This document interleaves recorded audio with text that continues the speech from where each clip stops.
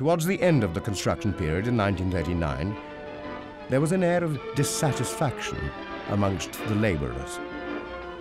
They felt they were being treated like convicts, working 15 hours a day with very poor, cramped living conditions and poor food. Guards were drafted in to control the workforce and prevent strikes breaking out. But as the dissatisfaction grew stronger, desperate measures were introduced to improve working conditions and keep the construction on schedule. Anyone who had worked continuously for more than 12 months was allowed leave. Wives were allowed to visit the camps and given cheap railway passes to travel.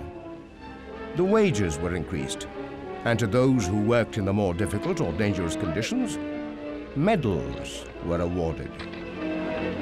These measures, introduced on Hitler's orders to complete the line at all costs, mollified the irate workforce. There were many young workers from the Arbeitsdienst, which was the Nazi labor force. Every able German boy or girl had to join this for 6 months, as soon as they reached the age of 17, although many volunteered at a much younger age.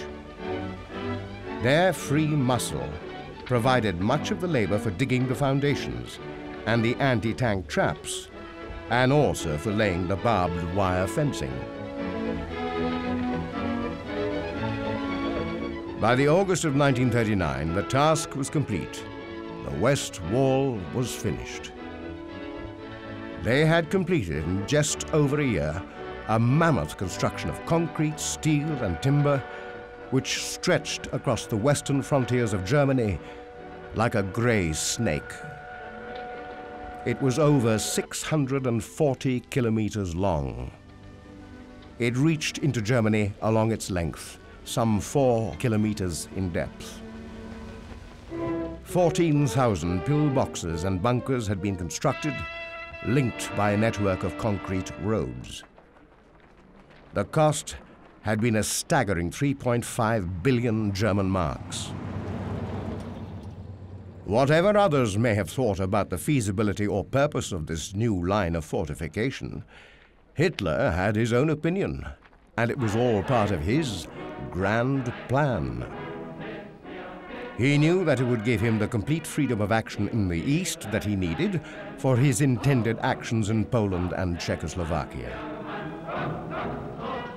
For the first time in history, due to the protection the wall offered in the west, Germany did not have to fear a war on 2 fronts. The reason for her military downfall so often in the past. Hitler had once remarked to one of his generals, "Believe me, General, I am the greatest builder of fortifications of all time. I built the West Wall."